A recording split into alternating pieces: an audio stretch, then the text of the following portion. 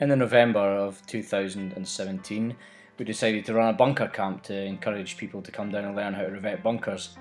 So we thought it would be the best idea to choose the 7th hole, which is quite an iconic revetted bunkered hole, looking especially back from the seawall tee at a row of bunkers from the left to the right hand side of the fairway. So here we have the flyover showing you quickly the bunkers from start to finish and the condition they were in before we decided to undertake this project.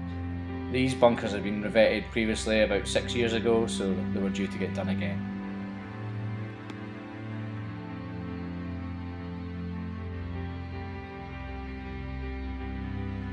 The green staff from Royal Cinque started off by stripping all the bunkers and preparing them for the actual week of the bunker camp. So all that had to be done during the bunker camp was the revetting itself.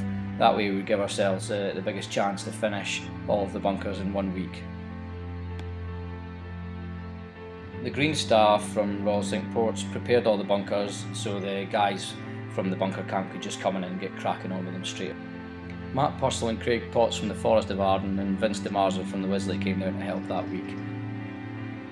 You can see them putting in the first load of revetting in the first bunker here, protected by some Harris fencing. In the middle we have Ben Williams, who's our senior greenkeeper. He also helped organise the bunker camp as part of his college degree. So we can see here Ben Williams cutting in the taper for the bunker. The revetting is about 3 inches thick and 3 feet long, with 55 degrees angle on the fairway and 65 degrees angle on the green side, making that a little bit steeper.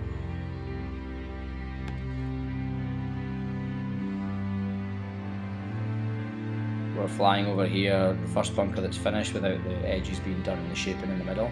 Coming at the second bunker, you can see it's heavily protected by Harris fencing, and we had one group working ahead, putting in the first rows for the next bunker so they'd be ready to start.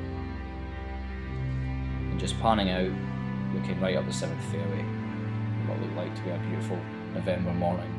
So the finished article in March 2018, must excuse the dodgy drone flying, it was very windy, and we have an amateur pilot, James Bledge, taking over now as opposed to the expert that was Dan Burton. So you can see the bunkers are nice and crisp now. We have burnt the faces off and trimmed the edges to give them that extra crisp feel and make them really stand out. The bottoms have been bowled up so the ball runs to the bottom every time and not stay on the edges. The outsides have been round as GUR, so the turf roundabout is GUR, however the bunker is in place straight away. This should be away within the next few weeks. We hope to grow the bunker camp next year and make it bigger and better than ever.